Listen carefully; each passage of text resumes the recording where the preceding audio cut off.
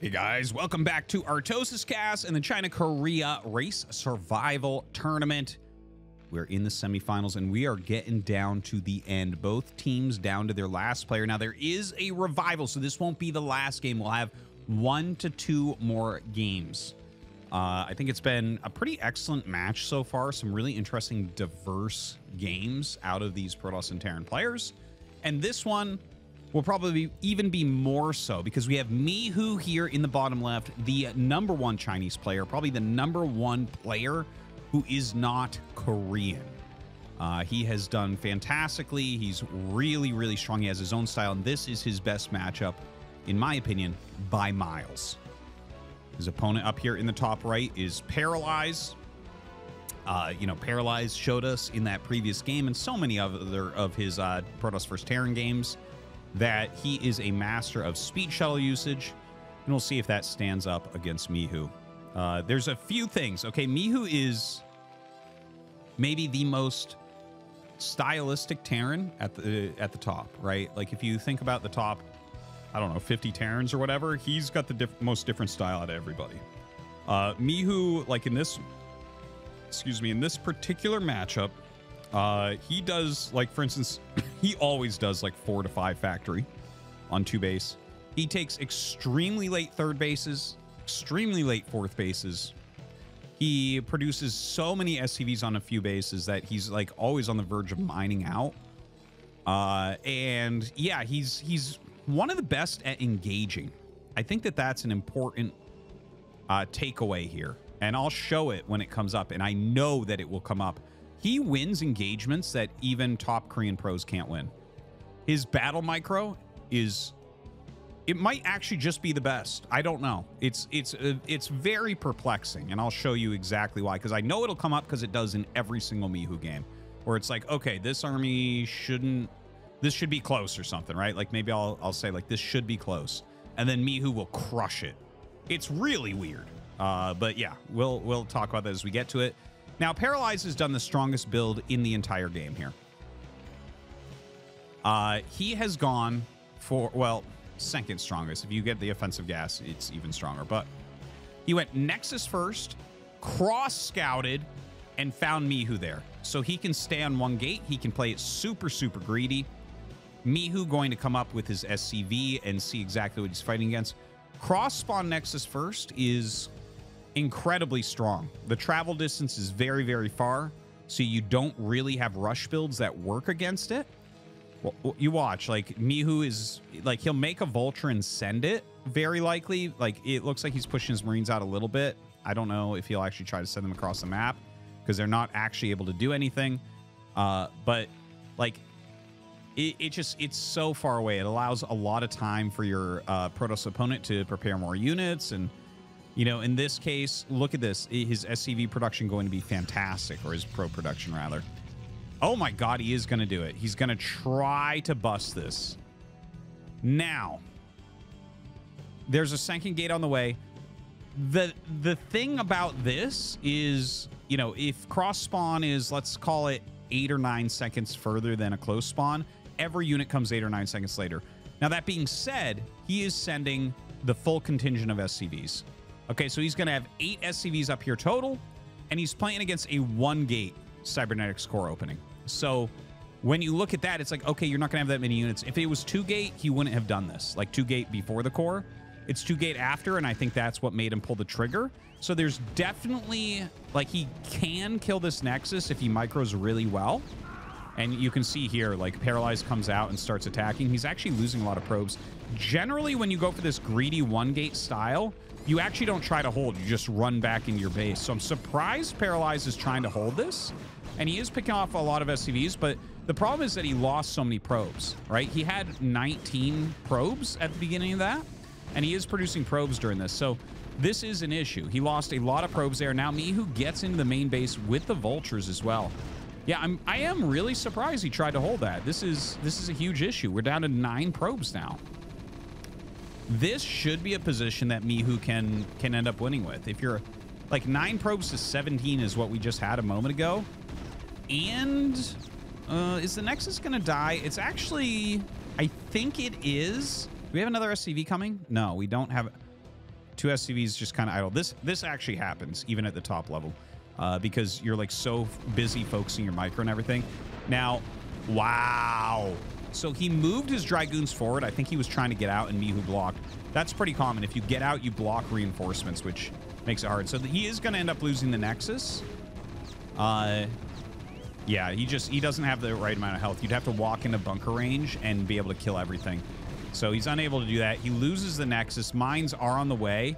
It's 4 Dragoons, so he's going to have to do some fancy micro here and let, like, the Marine, for instance, bait shots. In fact, you can see that he doesn't want it to bait shots because 3 SCVs will repair through 3 goons attacking, but not through 4.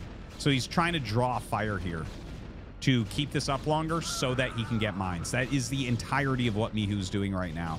See this? Like, he's trying to say, yeah, fire at me, because he just needs a few more seconds to get his mines. And once he has mines see that? He's popping a Marine out. He's saying, attack me. Goes after the goon. See, he forces that back. It allows the bunker to stay up a little bit longer. There you go. And he finally gets his mines up. Uh-oh. Mihu does not have an additional... he does not have a command center up. This is a very weird game, guys. Like, we have a lot of Nexus first builds. We have a lot of Nexus busts. But the 2 weird things that happen here was the amount of probes lost, because, again, normally you just pull back when you go for the 1 gate Nexus first. If they decide to bust, you just say, screw it. I'll just have a better worker count than you and double expand after I clear this. Here, he's walking through some mines. He's, like, trying to be fancy, but it's not working out for him this time. And Mihu didn't make a fast expansion. He's actually rallying up siege tanks. So, like, his attack is not even done, which is kind of wild. You really never see this as the fault. Normally what happens is as you're building the bunker, you start your command center, and then you go into mines. Or sometimes you start mines first, but, like, the fact that he's getting tanks, he's not even... Like, he's making an engineering bay, continually making depots, and not expanding. Generally, the expansion is the way people play. So... this is really cool and very different. I told you that Mihu has a very different looking style when he plays. And in fact, I wonder if this is just going to be a quick game. He's got 2 very hurt goons. And this is a very... well, the Marines are really low on health, so that's something. But 3 healthy vultures, 2 SCVs, a siege tank. If you can pick the 2 goons, you can kill everything else pretty easily with what he's got. But with 4 goons, you do have to be pretty careful. You can see, like... the mines, oh my god, and he actually gets the mines, so that's really good, but does take some additional damage on those goons. We have a robo coming up. Probes being made out of both. He's actually catching up on those workers pretty darn quickly. Your secondary siege tank comes up. So this is, he's like throwing a lot of units here. Should be able to get that. Oh my god, it's like a 6 health goon. That is so painful. Oh my god, he's getting so much done with it as well. In the meantime, the vultures do run up to the natural, kill a few probes. Mihu on top of his multitasking right now. Looks like Paralyze was focusing so much on these goons running by that it did take a bit of additional damage. Reaver before Observer. Fascinating. I thought for sure he'd get Observer first to try to clear things out, but yeah, looks like he wants to get into that Reaver tech ASAP. And that can be a very good choice. If your opponent hasn't expanded, well, the Reaver in general is a very good choice after a Nexus bust because you're forcing them to make missile turrets and defend. And that kind of turtles them up and allows you to take your 3 bases quickly. Another nice few pickoffs there from the Vulture. Amazing the low probe count he's keeping his opponent on here. I don't know how Mihu does this. How he forces like all these trades and everything. Really a fantastic Terran player. So the shuttle got started after this finish. That's a little bit of a misplay there from Paralyze. We have another siege tank out in the center. Oh, I think he's going to just barely lose it. That sucks. If he had attacked this one first, I think he would have just barely kept it alive just by reducing that damage output from Protoss. Unfortunate. Has 2 factories. He has his command center on the way, but this is already up. So we're actually going to have Paralyze pass Mihu's worker count. So despite all the damage we saw Mihu deal, we're going to be pretty even here in a minute. Now, that very red Vulture runs through. The Dragoons run through a mine, and he's going to micro this heavily since it does have that speed upgrade. Gets a couple more probes. The little tiny places he's getting damage. Look at this. He has an SCV waiting for the probe at the 3rd base. Chases that away. He has a random siege tank in the center of the map. Guys, don't try to play like this at home. Okay, this type of play as a Terran player is going to, like, you're going to be out here and then suddenly 4 goons kill that and you're like, damn, I'm just losing units left and right. The fact that Mihu can get this done, no one knows how he does it. He is fantastic at this type of spot. Look at this weird little push that he's pushing out here. And I don't know, like, who's ahead? Who's ahead? Looking at this, okay, we have missile turret. He's going to make another one here because you need like 3 missile turrets at least against like incoming Reaver. It's got a good siege tank. Oh my God, he's got units here as the Reaver comes out. If he clears all this efficiently, I would say it's even. If he doesn't, then Mihu's in a very good spot. But just 2 base versus 2 base is generally good against Terran. But look at how suddenly we have Paralyze actually up in workers now. Right? Mihu is down in workers somehow after he got his opponent. It was 9 probes to 17 SCVs. But that again can show you, you know, when you're going for that fast command center after your bust. If he happened to have done that, I feel like this game might be getting closed out right now by like a 4 or 5 factory push. But obviously you don't know when you start the push that you're going to end up killing that many probes either, right? Like every bust is different, whether they fight with the probes or, you know, whether your vultures are actually going to be able to slip in, something like that. Always hard to say. Now, Mihu is back here and ready as the Reaver gets here. He lays a few mines down. Siege is up. Ooh, I don't like that siege too much. But actually, Paralyze just flies past it. Goes past this missile turret. There is another missile turret being made. Might target right here. Oh, no. He looks like he was going after a vulture. It's good to get rid of that turret. You don't want that finishing, so you can get out with your Reaver. Wraith on the way, so that definitely is going to slow down what he's able to do here. Oh, my God. 5 health left over. Oh, my. He should send that Marine in at this point. The Reaver very, very low right now. Being dropped over into the corner. Wraith is almost done. Yeah, he drops it out. All right, so that is done. I feel like this is one of the crazier TVPs that I've seen in a while. There's been so much action, so much damage, and so much recovery. Like, look at this. The 3rd Nexus is going to be finishing up 9 probes at the moment. Mihu looks like he might catch some of these probes. Oh, if he goes over right now. Oh, my God. Oh, and he actually misses it. He misses it. That's unfortunate because he had the vultures, but he just didn't expect it. He didn't know, like, the timing of this or what was going on. Has 3 facts. Going for some more. Has that starport up. Yeah, the drop ship is a good play. We'll see if he's able to do anything with that. You know, this type of base... We're in such a weird spot. You don't really have cannons yet, even though he has a forge started. He might start cannons pretty soon, though. But if you don't have cannons here, a dropship getting into this area is going to do a lot of damage. We'll see if he has like a shuttle or something nearby. Observers right now kind of scouting the map a little bit for Paralyze. He's trying to figure out exactly what's going on. Is there something like a hidden base? There always could be. You know, Terran's not known for doing that, but... because Terrans are not known for doing that, sometimes it makes it really, really strong. 4 more gates coming up. Stargate on the way. And Templar Archives. So Paralyze is going to be going into Arbiter from here. I have to think about that for a moment, right? So he's had Speed Shuttle Reaver, and he wants to go into Arbiter afterwards, which I don't think is a necessarily bad play. It's not one of the more popular ones. Reaver can go into anything at this point because it's just such solid tech. But it doesn't feel like it pairs well with the Arbiter, but what it does do is Reaver slows your 3rd base, and Arbiter likes you having slow bases if possible, because if you go straight Arbiter, you can't deny bases. Your opponent can just kind of like expand at will. So I don't know. I guess in theory, kind of it makes some sense. And the thing is, I play against it plenty, but I don't have like a strong opinion about whether it's actually really good or not. Anyways, Vulture drop at both bases. He's actually getting a very fair amount of probes here. Should be happy with it, just targeting them down. Maybe he'll redrop here. The Dragoons never really got into a good position. Now, looks like he's just going to save his dropship. Oh, gotta watch this. Now, look, this is a Mihu push. Even if his name was covered up, I'd be like, yeah, that might be Mihu there. because this is his type of play. Notice we're 15 minutes in, no third base, and he's just attacking across the map with a really random amount of units. It's like, yeah, 8 siege tanks and a group of vultures. That's a weird army to be attacking at 15 minutes across the map with 2 bases. But Mihu knows how to get this done. This is one of those situations where you look at this and you're like, okay, well, this army does beat that, but as these units come out, Protoss should be able to break this.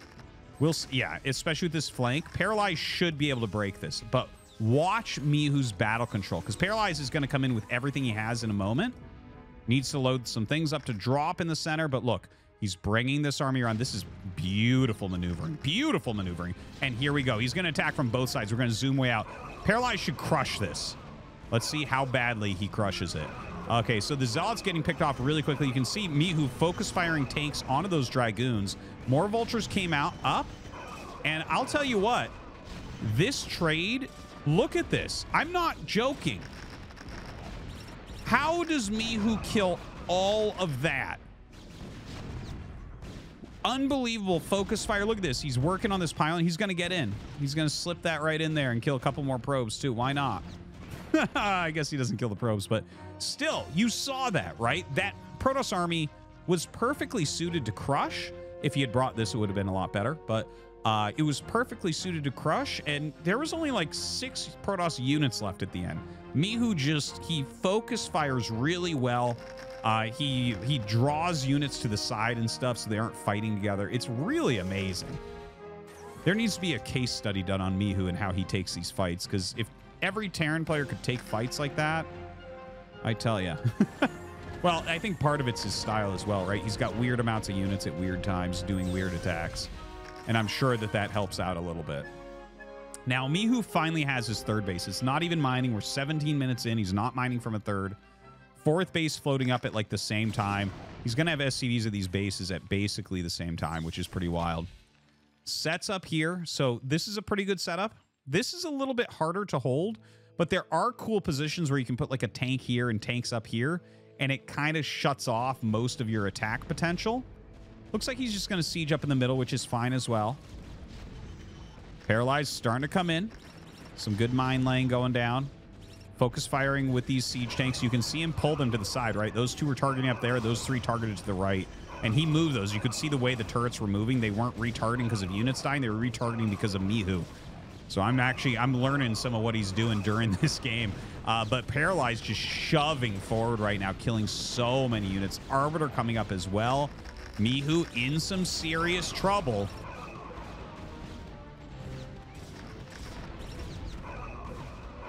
Yeah, this third base is not looking like it's going to survive. Obviously not a lot of defense over here.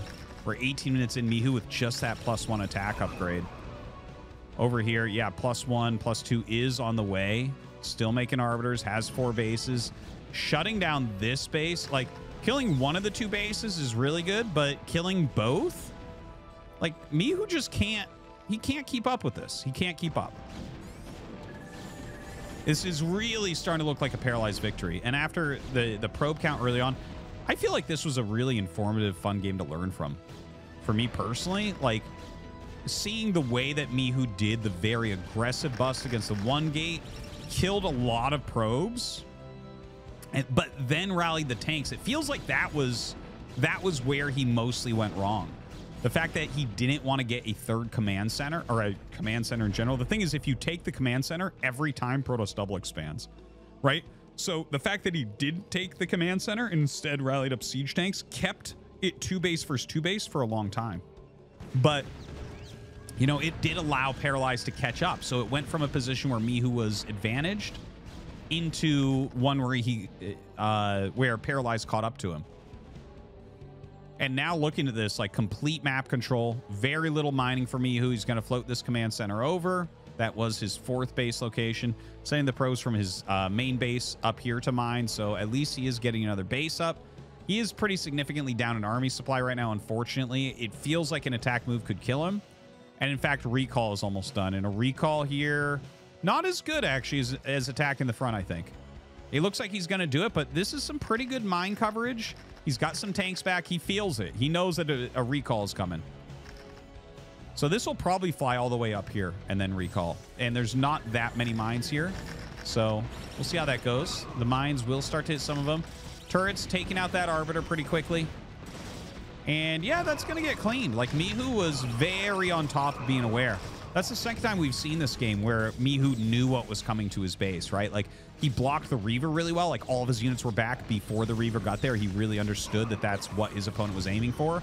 And here, he really understood that that's what his opponent was aiming for. Like, very, very impressive game understanding here, I feel like, of what his opponent's trying to do. So, in position for both those in holds, but you can see just how far behind. 140 to 96. Another Nexus about to finish. And realistically, like, Paralyze, once he masses up a little bit more, he can take another base as well. Although, you know, 4 mining bases is going to be, well, that one's almost gone. So it's going to be like 3 mining bases against, well, 2 right now, but not very long, right? Each of these patches is just over a take.